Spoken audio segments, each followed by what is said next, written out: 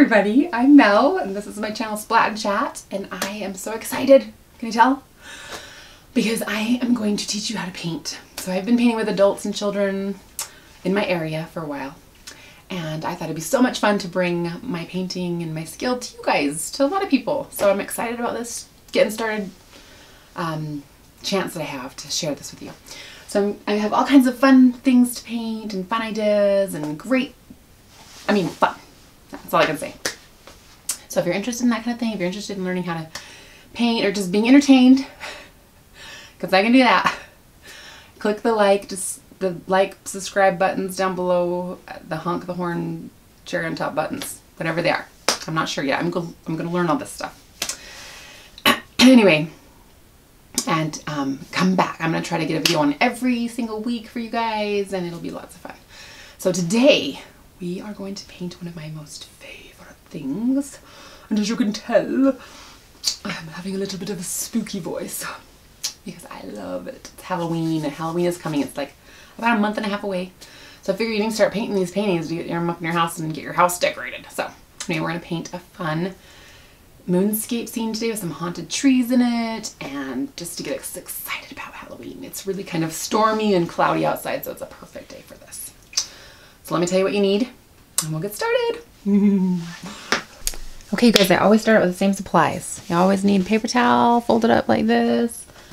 You always need a water cup for painting, and I fill it very minimal, like maybe about an inch down there. This is just an old frosting container that works great. Paper plate always works great for paints, and I always use an old one, so I'm always just using, this is all dry. I'll just pour paint right on top of it again. So that works good. And then you want to have your paintbrushes. I kind of always do 3 different sizes. Here I've got 2 of the same size, but so I'll put this one down. A big brush, a medium brush, flat brush like this, and then a tiny little brush. And they all kind of have a sharp edge on them. Okay, so there's the 3 sets I usually use. Sometimes you'll throw in another one. These are the 3. And then you'll want your paints, obviously, for your painting. Today's painting, we're going to use these beautiful 5 colors. Only 5 colors today. Woohoo! So you'll need a white, a purple, a blue, a gray, and a black for this fun Halloween sky. Okay, I've loaded my palette with purple, blue, white, and black. Okay, those are the first colors you're going to need. Get this really big brush first, your big fatty guy. Dip it in some water, always first. Dry it, pat it out just a little bit on your paper towel. And we're ready to go. Wow, that's black. Maybe I need to rinse that just a little bit more. Just a second. Okay. There, that's a little bit better. Okay, so, wow, that's still really dark. That's okay, it'll add to our haunted sky. So take a little bit of your purple first. We're going to create this cool, put some water in there. We're going to create this purple hue circle in the sky. Okay, just make a good sized circle here in the sky with your purple color. Add a little bit of water because that really helps it to blow and do some cool stuff. Okay, so here we go. I'm just using a normal canvas here, and it's kind of an 8x10 canvas, I think. So that's what I'm doing today. Purple on. Next is blue. So just leave your purple right in your paintbrush. We're starting into our blue, and drag that up in there. Right around the purple. Okay. Add some water to, oh, just kidding, my power went out. Oh my goodness, that's even spookier. Oh, did you hear the thunder? Oh, that's exciting. It makes for a spooky painting, doesn't it? Just kidding, okay. Power went out. Ooh, can you hear the thunder going today? This is a perfect day for a haunted picture. I love that. I love that. Okay, so anyway, get the blue around. My lights are flickering a little bit even. Wow, what cool effects. I didn't even try that. That's awesome. Okay, I'm going to kind of bleed some purple in between the 2 layers. So I'm just pretty much taking my paintbrush as it is, adding a little bit more purple to it, and just taking it right between the 2 layers of blue and purple and just kind of smearing those together. Okay, to make this really cool smear. And you want these really cool paintbrush strokes in there. Okay, those are really kind of cool in there. From there, I'm going to take a little bit of black on my palette. I'm going to add a little bit of black to the corners. Now, black goes a long, long way. You don't want too much because then it will be really, really dark and awful. So I mean, depending on how dark you want it, you can make it dark if you want to, but I'm just doing a little bit of black around the corners, just right in the edges, smearing that into my blue. And make sure that as you're going, you're painting the tops and the sides of your canvas, because that will finish it off. When it's all done, you won't really need to have a frame on it. When you set it up somewhere, it'll kind of just wrap around and frame it for you. It's beautiful. So here is my cool, unique sky so far. I love that, love that. Okay, so just get it to where you're loving the way it's looking. Kind of haunted-y, spooky. Rinse your brush really, really good on that last after the black. And you'll want to put in some white into your paintbrush, okay? White right into the same big paintbrush we've been using. And now you're gonna smear some white smidges just right in. I'm taking kind of on an edge of my brush, not the flat end, but the edge of my brush. I'm just kind of rubbing some white in places in there, just to give it that haze of the moon. Okay, that's gonna kind of go into the edges of your painting. And you don't need a bunch. Just how you like it and you think it looks like it's got enough glare on it. And there, and see these chunky pieces? I love those. So, put a lot of those in there. Anyways, there you go. We'll get it till we think we like the way it looks. Chunky whites and all kinds of fun stuff. Let that dry a little bit, and then we're gonna come back and put the moon on, okay? Do I look scary? I'm trying to get a scary pose. I don't know why. For entertainment purposes. Things we do when our paint is drying. Great. Let's return to our painting, shall we? I lost my painting. Oh, I was drying it. Good, a little bit drier.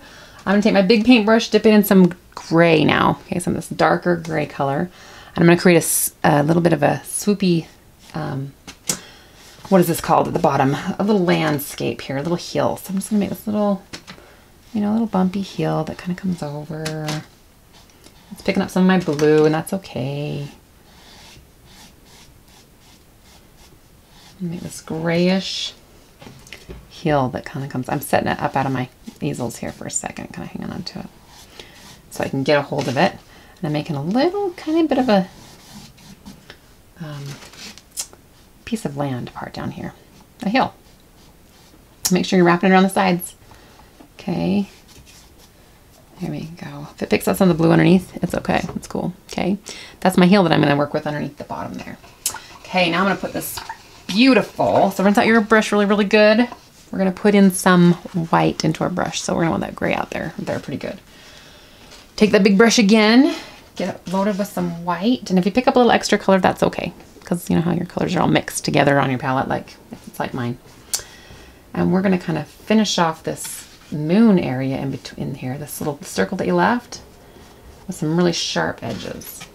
Okay, so we're going to make some of those sharper edges on that moon. Now, if your moon's not perfect, look, I just picked up black. See, if your moon is not perfectly round, that is totally cool, because you guys all know the moon has craters in it, and it's bumpy, and it's no big deal to have bumps on your moon. Actually, my husband, he's kind of a little nerd, which I love. He went and got himself a telescope this last little bit, and it's a pretty cool telescope.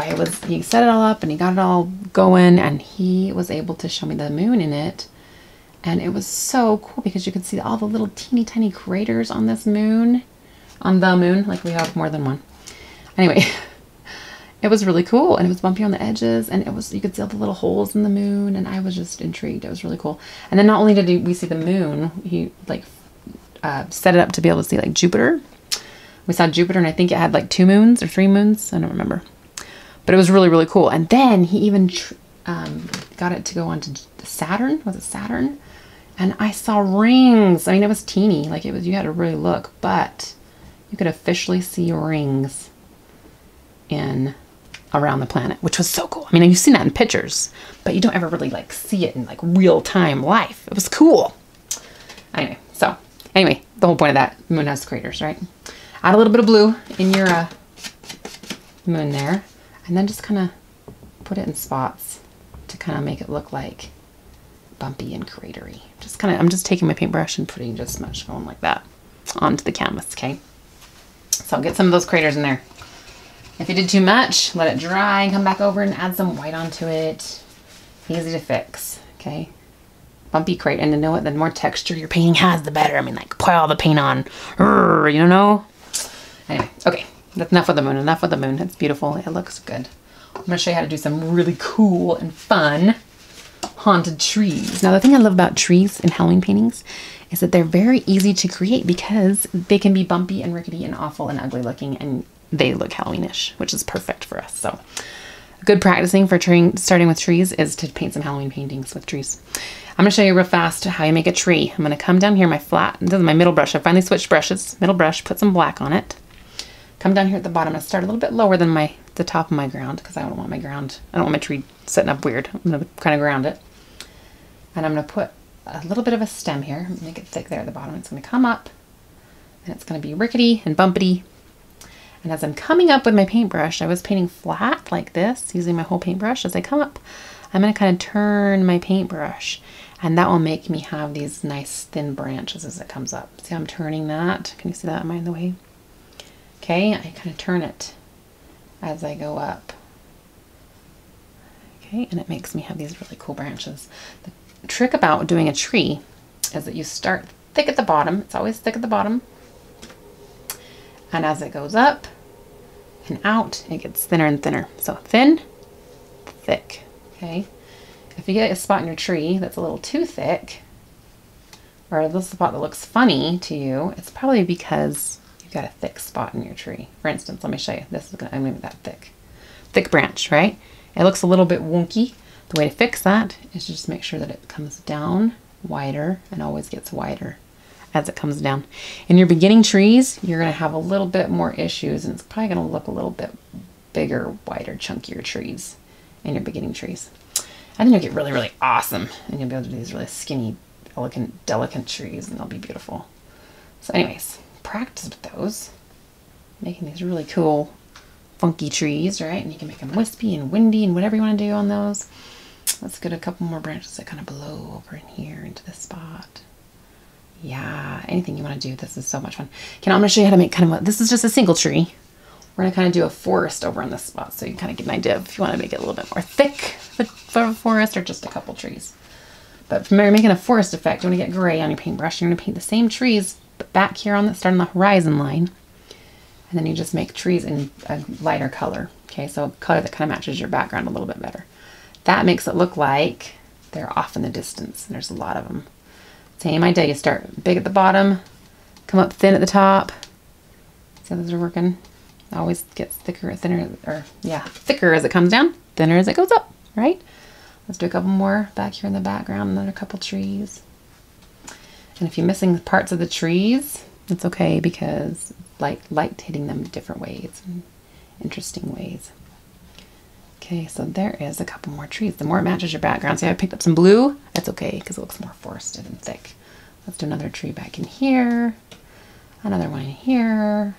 Another one right even in there. See how thick I've gotten that? It's a little bit more forested now. Okay. And then picked up some white, which is cool. That can make me some little grasses and stuff. Anyway, kind of settle those a little bit in the ground there. And then we're going to make a tree right in front of it, and you'll see how cool that looks. It's more forested. Same exact way we did this tree. Get some black on there. Start a little bit lower. Come up. As we're going, we get rickety, bumpity. Ooh, I love that crank. Don't you love that? That's fun. And then we can come up. I'm in the way. I keep putting my hand in the way, and I hate doing that. I hate when I do that. Anyway, I twist and turn my branches. My brush will go up and get out of the way. Or my hand needs to get out of the way. The branches get smaller as they go up, is what I'm trying to say here. Anyways, so yeah, just drag those ones up there any way you want to. Look at those cool trees. And you can see that this side looks a little bit more forested and thick and full, and this one just looks like a single tree. So depending on what you want to do, you know, make another little tree. A little bit more of a thick forest over here. But Halloween trees are the best. They're so much fun. You can mess up on them and they still work and look cool. There's some of my Halloween trees. And on the bottom of them, I just kind of take them and spread them out just a little bit and settle them in the dirt here. So they look like they're planted a little bit into this dirt. Okay, if you want to give them a shadow, just kind of think about with the way the moon's shining. The moon's shining on this one this way and the moon's shining there. So you just kind of give it a little bit of a broken up shadows in the direction that the moon is shining. And there's some fun shadows, okay? Here's our beautiful trees. If you want to take your little tiny paintbrush at this point, give your tree some texture, which is a little bit of gray. Get your paintbrush wet always first. Get your paintbrush a little bit wet. Add some lines of texture and bark in there. The side closest to the moon, the side closest to the light source. Just broken up little lines, and it'll kind of give it some more texture and fun effects. Some of it might have already picked up a lot of paint from underneath of it, which gives it some fun effects too. So anyway, there is some cool lines and stuff and texture in the forest. So that is a pretty cool moon, I think. You can add a few little leaves straggling, hanging on if you want to. Hang on for the last little bit in fall. I would just take this little smaller size of a flat brush. Can you see that? Get it dipped in black and just kind of put a little leaf here and there. That's just like taking your brush and just... Those are the last leaves of fall hanging on here. Is that my little sound effects? You just go... Okay, like that. Little leaves hanging on for dear life. The last little bit of summer. Okay. Put as many as you want. And that could be your painting. It's beautiful, but I'm gonna show you a couple more things to add if you want to, if you're interested. For example, a headstone in front would be really fun. Let's do something like that. Let's do like a gumdrop shape for a headstone down here. Okay, do that kind of gumdrop shape there. Drag it down a little bit. And then you're gonna want to do the same shadow thing that you did before with your paintbrush. Give it a little bit of a grounded shadow in it. Okay, and then I kind of like to do a little bit of gray on the side of it. So I take a little bit of gray right at the top, like this, drag it down, and it makes it look like it's got some dimension to it, okay?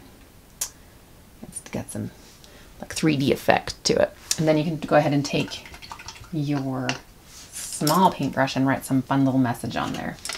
I don't know, dead guy here, I don't know.